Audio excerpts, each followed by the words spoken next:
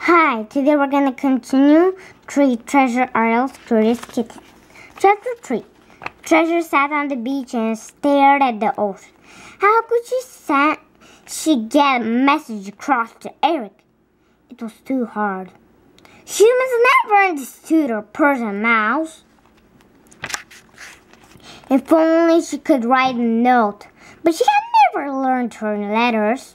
Treasure raked her claws across the sand. They made 4 deep lines. The lines almost looked like waves. That was it. Treasure would leave a message for Eric in the sand. All she needed was something to draw with. She ran up the beach to the dunes.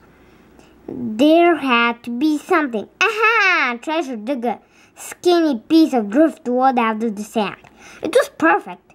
But when Treasure tried to draw, the lines came out all funny. Hump! This wasn't as easy as she thought. When she tried again, she heard a clickety-clack noise. She smiled. That sound could mean only one thing. Sebastian! Sebastian the crab was Ariel's good friend. He clicked his way up the beach to Treasure. Behind him, a fish popped his head above the surf. That was Flounder, Ariel's best friend under the sea. And with a flurry of feathers, Tool the seagull landed on the sand beside his new friends. Wow, Treasure, what you doing? Flounder asked. Trying to draw a ship, Treasure said. She lowered her voice to a whisper. I want to convince her to make me an Ariel on his trip, she told Sebastian. Flounder and Squirrel all about it. And about how Eric didn't want Ariel or Treasure to go. That thing Jumanji is a ship, Squirrel asked. He pointed the wing on the drawing. It looks more like a doodle chicky to me. Allow me, Sebastian said with a bow. Treasure passed the stick to Sebastian. First, she had him draw the ship. He made it huge. It took up nearly the whole beach. From the dunes to the surf, there was no way Eric would miss it. He had waves at the bottom of the ship. Then he drew sails on a mast. Now draw Eric by the ship's wheel, Treasure directed. And Max, of course. After he did that, he put Ariel at the front of the ship. Next to her, he drew a kitten. It was Treasure. That was Treasure. Treasure stepped back to admire Sebastian's sand picture.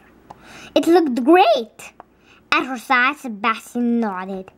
That drawing is as clear as creek water, he said.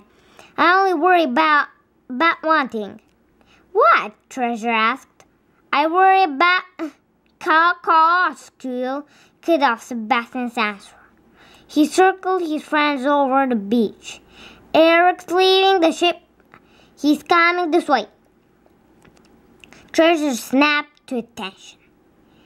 Eric had headed toward her. He could see the drawing. He could know he had to take them on the trip. She couldn't wait. She positioned herself next to the drawing. She held her head against and faced Eric. Out in the water, Treasure heard Flounder cry, "Wee!" What is he doing? Treasure thought.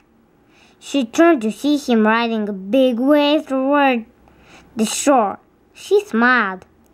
When her smile came from a big wave, oh no!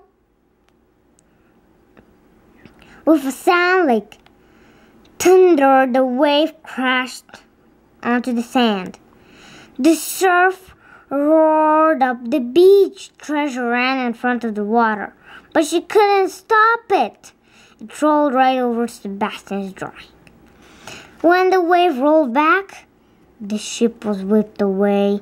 The drawing of Ariel, Eric Mac's special treasure and ship gone. Only the top of the mast was left. Eric walked past. "Hi there, treasure," he called. "Hey, Sebastian, Flounder, Scoodle. Enjoying this fine day?" Treasure's tears dropped. Sebastian lowered his head sadly. "High tide," he said. "That is what I was worried about."